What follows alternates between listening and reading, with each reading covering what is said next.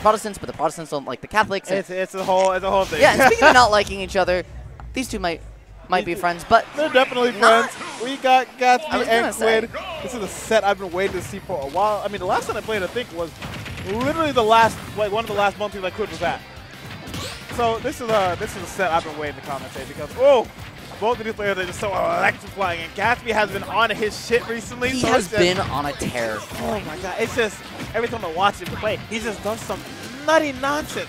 Like I'm pretty sure the last Encore he was at, he won. Amazing up smash.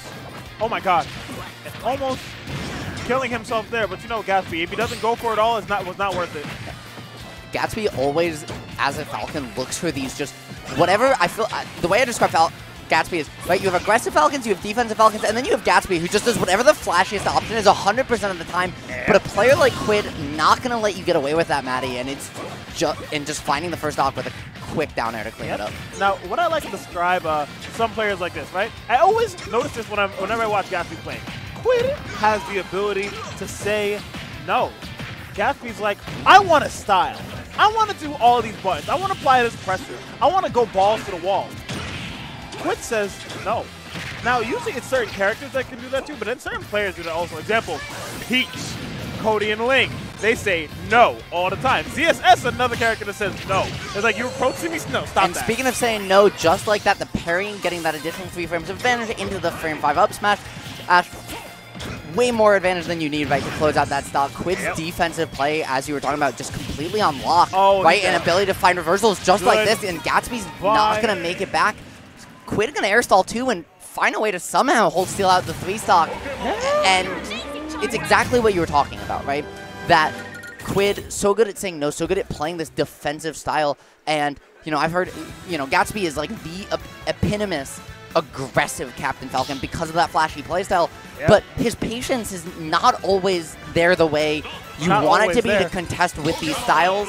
And when a player forces him to play more defensively, he just gets caught mashing sometimes. Yeah, now you're being very generous. You said not always. Oh, I just called him a masher. Hold on. Yes, I just called him a masher. And you're calling me generous? You called him generous for saying not always there. It's never there.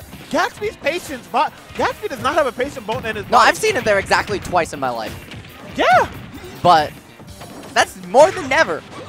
Gatsby will always look for, he's like, Gatsby's playstyle is like the intense pressure to make you fuck up, and then here I am with the extreme punish. That is all Gatsby wants. But Quidd is like a super solid player is not going to mess up, and that's kind of where Gatsby crumbles. And unless like he gets like an insane like starter on this. And watch how it's really Gatsby kind of dictating the pace at which a lot of these buttons are getting pressed, but Quidd is just willing to play this mid-range, play off the movement, and throw out these aerials and these down tilts, these forward tilts to just wall out Gatsby. Utilize the platform to his advantage, force Gatsby to kind of come to him and really just react and match Gatsby's playstyle, and then occasionally turn it up on these combo strings. Gatsby's starting to make the adjustments though and has the opportunity to close out the stock. Yeah, this is looking like a lot better than the last game it was. Ooh, never mind, because that Ivy sword down air, it's man, you think it's, you know how big it is, it's always just a little bit bigger. It's just super massive, man.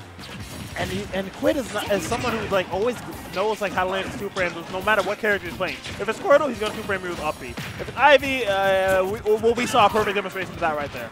So Gatsby loves two things, and we just saw both of them. We saw the up smash on that, right at the edge of these platforms. He's trying to catch someone, just dashing off just like he did with the back air. We also saw the Falcon kick edge guard attempt, which he loves, but right now the edge guard attempt all on Quidd, and again, it's just Quidd just letting him push these buttons and just catching him out for it on reaction every single time. The whiff punishing on Quidd's game is just incredible, and then he hits him with the Noku special.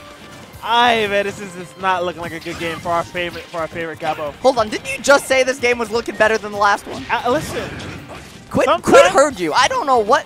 Like, that man doesn't even have headphones on. Man, the picture is never finished until the artist says it is, okay? I was going to say, that being said, right? Gatsby still able to catch Quidd out on a little bit of a DI check there off that down until absolutely disgusting angle. And while he's able to take the stock, gets put in the corner for it and struggling to find his way out again. Yeah, Quidd on the ledge is definitely just an animal, a different kind of beast that I do not even want to deal with. Okay, cool. Think on. Anyways, Quidd's ledge trapping is definitely a different kind of animal. It's not one I would not wish Quidd's ledge trapping upon any person. No, it's that the epitome of that reaction-based ledge trapping. And again, he's literally just playing on reaction. And Gatsby's not even calling him out. Did you just see Quidd roll 4 times in a row? Oh my god! Mm-hmm. Yeah. It's not a. Who is bro? Yeah, Quidd rolled away